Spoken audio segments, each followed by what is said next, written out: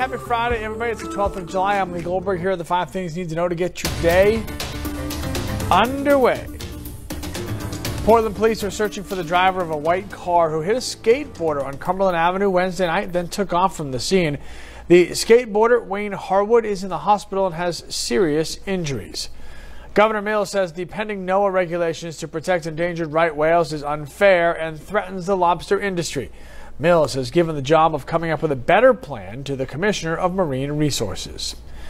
The Maine Attorney General says opioid-related overdose deaths dropped about 14% in the first few months of the year, but Attorney General Aaron Fry says he's troubled over an apparent shift to other drugs like cocaine.